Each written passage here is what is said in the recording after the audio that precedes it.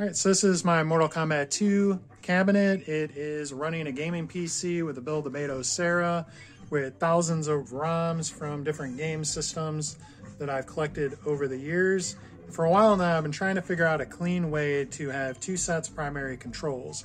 Basically, that this would be player 1 and 2 for the game systems in MAME, whatever I want it to be player 1 and 2 for, but also have these old style Nintendo controllers working for the original Nintendo, Sega Master System, etc. The ones that these kind of make more sense for and what I grew up playing them on. So looking around the Batocera forums, unless I overlooked something, most people had ideas basically like having two Batocera builds on the same computer. You boot into each one. Each one has different sets of primary controls for them. I didn't like any of those options, even though I did kind of mess around with them and entertain them. So kind of going through my spare electronics and stuff that I have laying around and kind of trying to figure out something that might work for this, I think I finally found a way that this works pretty easy with just a click of a button without having to turn off Batocera, boot into multiple builds, etc., etc. Basically, you can have Batocera on and switch between these as being your primary controllers based on which system you want them to work on. So let's use original Nintendo system as an example here. 1942.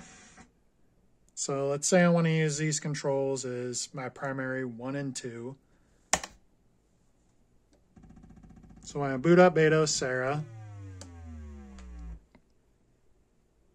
I can use these as my player 1 and 2. Okay. So what I did now I'm playing this. Now I want to play with this controller. How do I do that as player 1 and 2? Best way I found is one of these little USB switch boxes. Typically this is for when you want to have a mouse and keyboard and other items going to two different computers. You want to press this switch and switch the outputs to the different computers so you can use your mouse, keyboard, etc. on two different computers. What I have going on here is these two little dongles right here. These are for these Nintendo controllers. Right now I have this turned off basically. So I have this going to a USB that's non-existent right now. So that's why we're seeing these as primary 1 and 2. So if I press this button, it's basically going to turn on these controllers or connect them to the computer without me having to go back there and actually physically plug these in. So I'm just going to press this button, turn on this controller. I don't know how I got into this. Hold on. There we go. Okay. So now I got this controller on. Start up 1942 with it. And this now just became my primary first controller.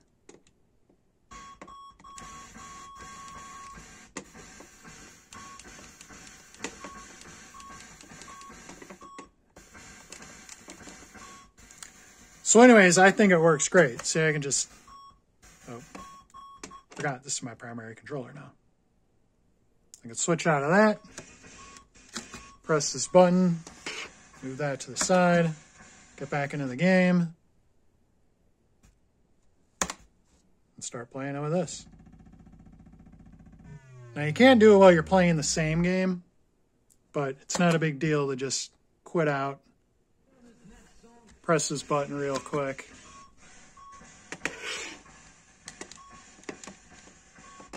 Turn it back on.